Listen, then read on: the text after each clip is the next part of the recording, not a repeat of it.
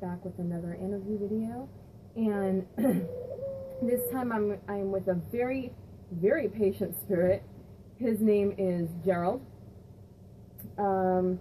Gerald has been waiting quite a while for me to get around to him. There are others that have popped up, some that have been like a special order, and I always try to get to Gerald at the end of the week, and I just run out of time because it actually does take quite a while just to shoot 2 videos, edit them, process it. It takes about 5 hours to do 2 videos. So, you know, you can imagine if I added another one onto that, I would basically be recording all day. So, he has been very patiently waiting, and I said, okay, you're at the top of the list today. So, Gerald decided to choose this monkey here.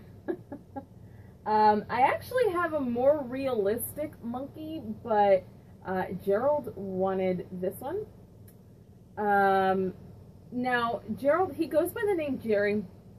He is Irish, and the reason that I even asked that is because when he was designing his pendulum, he actually chose a green crystal that looks kind of like a clover, and I said, kind of weird for a guy to choose that. Are you Irish? And he said, yeah. I was like, okay. Jerry has, not only is he patient, but he has a good sense of humor, and a kind of a weird sense of humor, and I was kind of joking with him about the monkey, and I said, you know, you didn't even choose the realistic monkey, you chose the kind of, I wouldn't say cartoonish, but, you know, you chose kind of the funny one, and you know, he was like, well, from now on, my name is Gerald Monkey. I'm like, all right, if that floats your boat, it's fine. He usually does go by the name of Jerry, but, you know, after all the weeks of kind of like putting him off, I really haven't gotten too in depth with Jerry about who he is, where he's from. I did get the sense, kind of like, you know, joking back and forth with him before I started recording. I feel like he's like in his 50s. I want to say he's, Jerry, you're 58, aren't you? Are you 58? He's like, you nailed that one. So yeah, he is 58.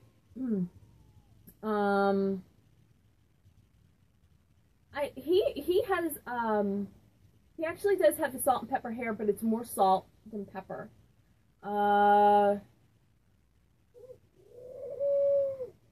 His clothing is kind of contemporary. It's almost like, is that a blue shirt or is that a denim shirt? It's a denim shirt. Okay. So he's wearing a denim shirt. He's wearing blue jeans. So you're in the Canadian tuxedo.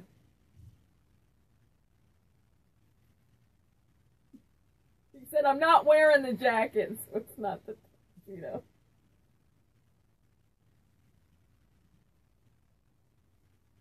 Okay. My bad. So he's a blue collar worker.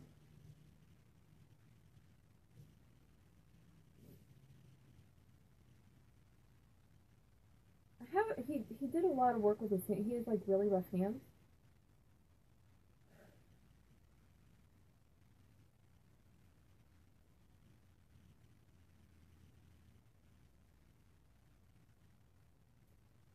I don't see him wearing like a hard hat. I feel like you're in construction, but you weren't the one doing the construction.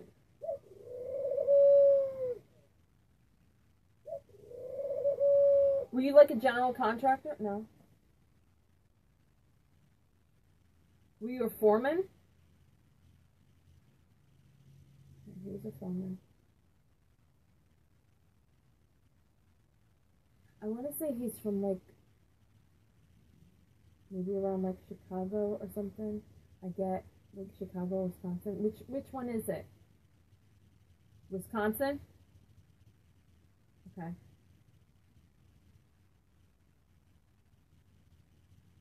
His sound starts with an L. I know it's not Laramie. It's like an L-A, like Lafayette or something like that. I'm going to have to look it up. Am I on the right track? It starts with an L and it's an L-A. And that's in Wisconsin? Okay. Now, were you born and raised there? Okay, and did you basically live there all your life? Yes. Okay.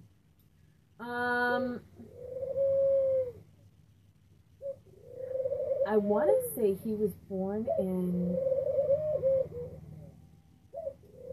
I think he was born in the 50s. 56. He was born in 56. That's 1956.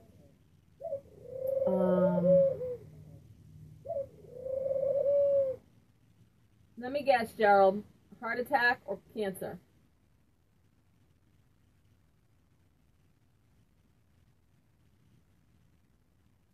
He had high cholesterol.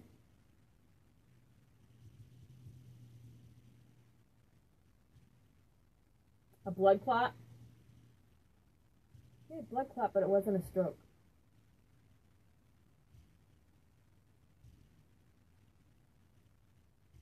So in a way it was... Did the blood clot, like, basically stop your heart?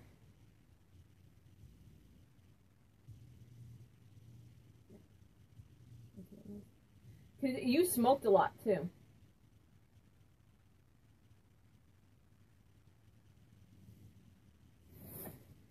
He says he gave it up in his 40s, like 47.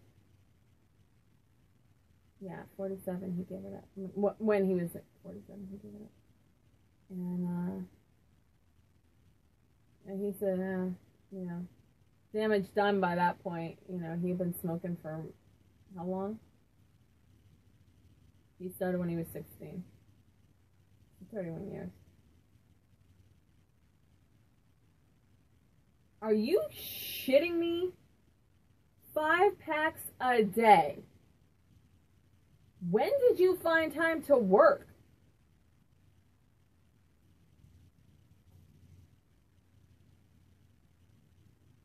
Yeah. You saw where that got you. And the thing about Jerry, when I'm listening to him, when I'm talking to him, he's so practical and down to earth. It's just, you know, he knows. He is like the first to admit when he fucks up. He admits his mistakes. He doesn't make any excuses. He never did. He doesn't, you know. He's kind of like the buck stops here type of guys. And he's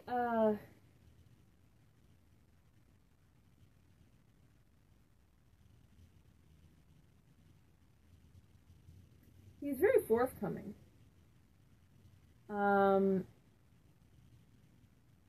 He's got a mouth on him. I think that's an Irish thing, right? We get the mouth on us. Yeah. He has no problem shooting his mouth off. And it's gotten, yeah. He's gotten punched a few times. Haven't you? You got punched a few times. He's gotten into some fights. Bar brawls? Yup. That's the Irish.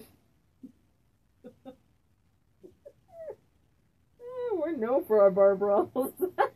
We'll start it and we'll finish it. Okay. So, now what about family?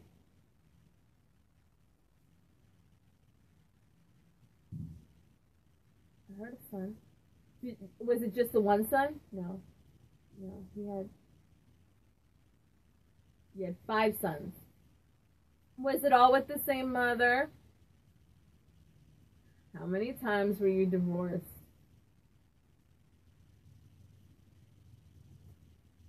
Jerry, in that short a lifespan. Really? Now, were you still... Okay. He had 5 wives. Did you have a son with each wife? You were still... But you were still married when you died.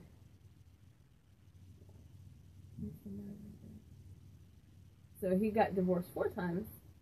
Married 5.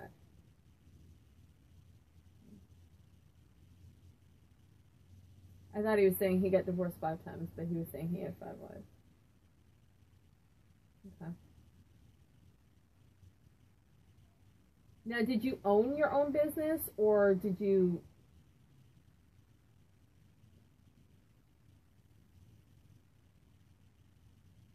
Oh, a union? Okay. So part of the union deal was that you got some stock in the company? Okay.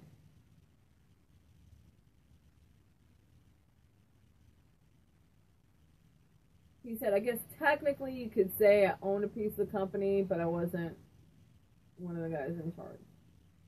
Meaning like, you know, CEO, CFO. So, yeah, so you got stock options in your contract. Okay. Did everybody that worked there, all the workers have the options? He said not the grunts. Okay. Okay.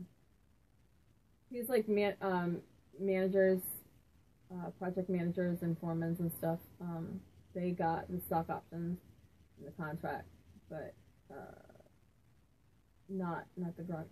The grunts didn't get it. The grunts got a pay raise, but instead of giving them like managerial types a pay raise, what they did was they gave them stock options.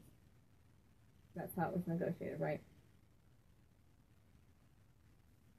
See, I live in Florida. We're not a union state at all. So I'm kind of like learning about contract negotiations. Okay, so Jerry, how come you stayed on? What do you want to accomplish? He said, I don't know. He says it just doesn't seem right to pass on yet. Because he doesn't want to be crossed over. He said that he said he sees what I'm doing here.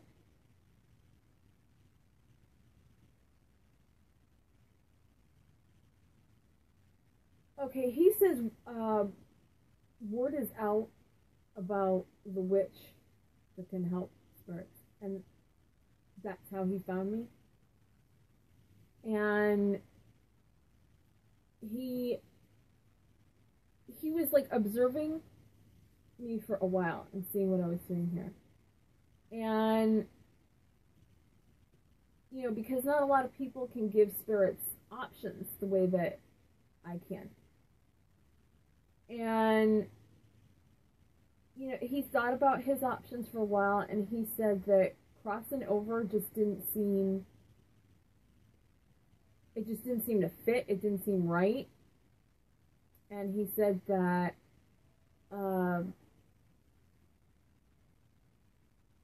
he still wants to stay and see what he can do. So did you want me to give you like a power, like a... Yeah? So you'd be interested in being a spirit guide. Okay. Now, there's a couple of different ways to be a spirit guide. What kind of, what were you interested in? Which...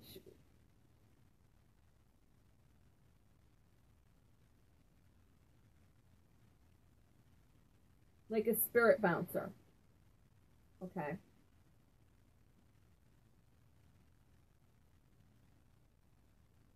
So you don't want to be like a portal guardian for like the scrying board. You don't want to do that, but okay, he says if somebody takes it upon themselves to do Ouija or go to like haunted locations or such, he said that he would go with you and keep things from happening to you. That's what he's basically. He's not really a guardian, but he's like a spirit filter. He would basically push back the spirits that would try to harm you, that were negative. So in a way, he's a like a spirit bouncer / guardian. No, don't say that. He says I'm too dumb a bloke to like he didn't say facilitate, that's my word. He said you know, he's not skilled enough and he doesn't understand it enough to work as like a portal guardian, but he does understand how to keep other spirits away, how to back them off. So that's what he wants to do. Yeah. And you're like right here.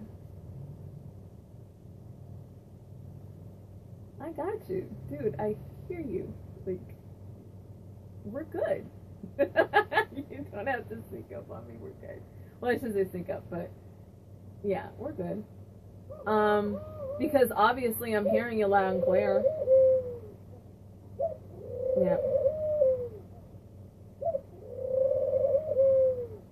So now, is there anything I've omitted that you want me to talk about? No? Okay. Is there anything that you want to say to anybody? He goes, nah. I can hear, now I can hear that accent. So is there, so I mean, my Alexa just went off, and I didn't say anything that sounded like, it's happened before, it's happened. I mess with my stuff all the time. So is there is that it? Is that it? We good? Yep. Okay. Alright, so that is Gerald. And I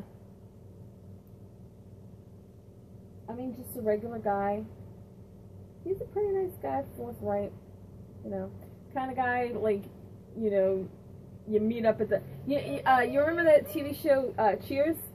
It's kind of like sitting next to Norm, basically, you know, just like, I mean, he doesn't look like Norm, but it's like sitting next to Norm and, you know, just shooting the shit and,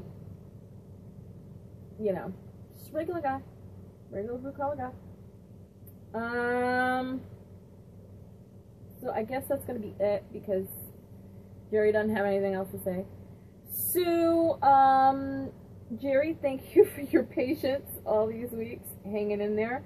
And thank you for watching another interview video with me, and I will see you in the next one.